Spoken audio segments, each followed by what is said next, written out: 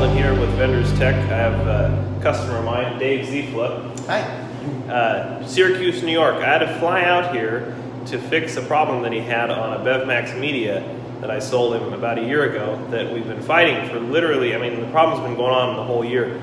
We weren't aware of it for a long time, and he finally realized that there was a problem because of low sales on certain shelves, and it took us a long time, a lot of phone hours. We even had a crane tech from Crane Merchandising Systems out here to work on this problem. Couldn't figure it out. We've replaced the I/O board, the Atlas board, the picker cup, the E-chain harness on the vertical arm, the Y-motor board harness, the Y-motor, and could not fix or solve this problem. So I finally had to fly out here today, and we figured it out, and it's really crazy, and it's a defect in the machine that we're going to have to talk to Crane about, and I'm going to give them a detailed report on what I found here. But I want to show you what happened so that if you end up with a BevMax with a crazy problem like what was going on here, you know what to do. So we're going to flip around and video inside the machine. I'm going to show you what happened.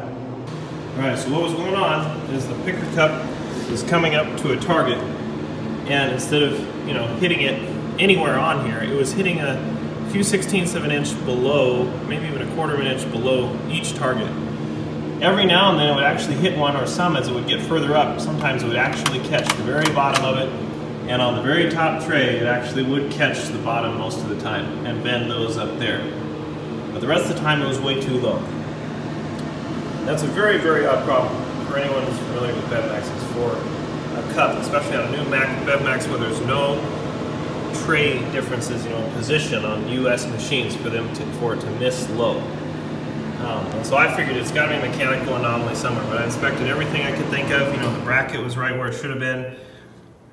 There wasn't anything out of place that I could find. Well, I started taking measurements because he bought 2 of these machines, and I went up and measured some of the other ones and discovered that the bottom tray here and these targets, measuring from the flat area of your ramp here, your protection ramp, is you know, anywhere from a 1/4 of an inch to almost a 1/2 an inch. This bottom tray is that much further up from the bottom of this ramp than the other machine. The tray is lower, and I started measuring. I took several measurements, and all these trays are the same distance apart all the way up, but it's about 3/16ths of an inch from the top of this bracket up here, right there, to the top of the ceiling. Difference. It's higher on this one as opposed to the other one.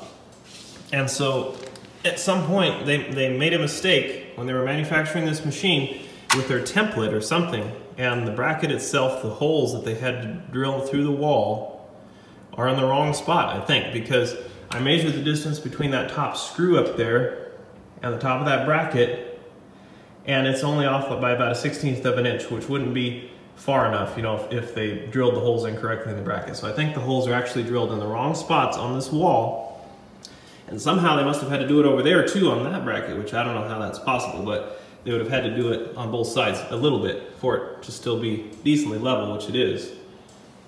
And so the count on the cup is off because it's starting in the right position, but the trays are all higher than they should be. And so it's counting up correctly. You know, it's not an electrical problem, it's not a counting problem. It's counting up to where they should be, and then it's striking, but the tray isn't there.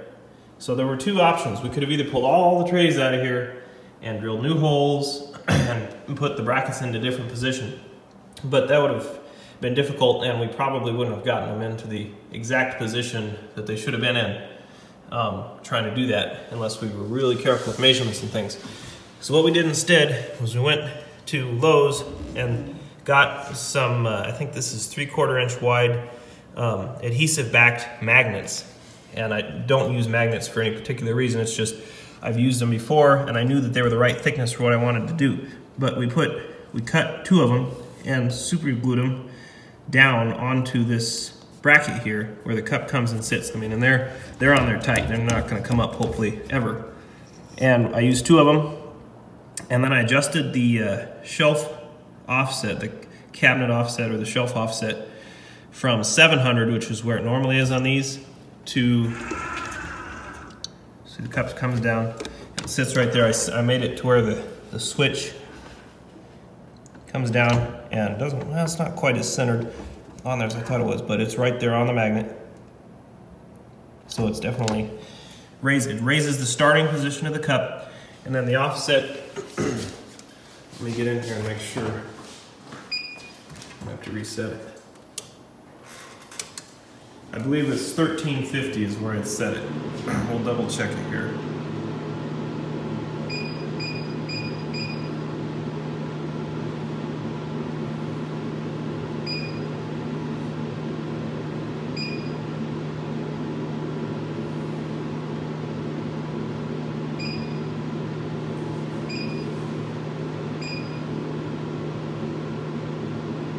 $13.50 is the cabinet, or is the shelf offset. Lighting's bad, which is a ridiculously high number and one I would never use any other time. But instead of continuing to build up this block or the shim, I wanted it to be secure, and I didn't want to keep pounding stuff on top of it. So at that point, since we knew what the problem was, we could start adjusting that shelf offset to give us, you know, the upward distance that we need. Which, if you adjust that number upwards, it raises where the cup strikes. And you have to remember that in those, every 3,310 counts on one of the encoder sensors and tack wheels is 1 inch of movement.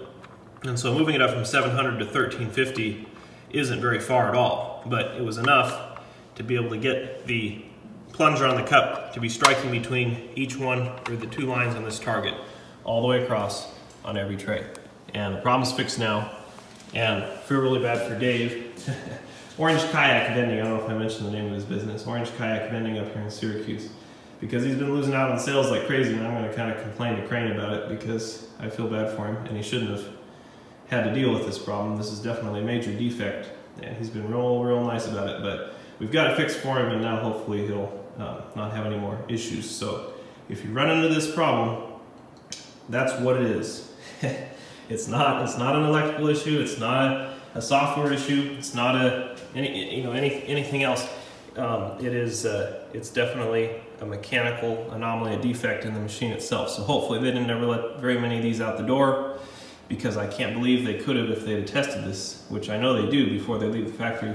It's kind of an oddity, but anyway. And the one other thing I'm going to mention real fast that we did fix, the plunger on this cup, even though we put a brand new cup on here, it was coming out and kind of getting stuck in the out position and then slowly coming back in. Well, that one was really puzzling me for a minute, well, when I first got here, because I wasn't quite sure, you know, what would cause that, except a bad picker cup, or maybe power voltage or something like that, the voltage from the transformer. Well, it just ended up being that the Y motor board up here was very corroded all over the place on it. And bad Y motor board can cause a lot of problems. So I replaced that on the Y motor board harness, and that totally fixed that problem.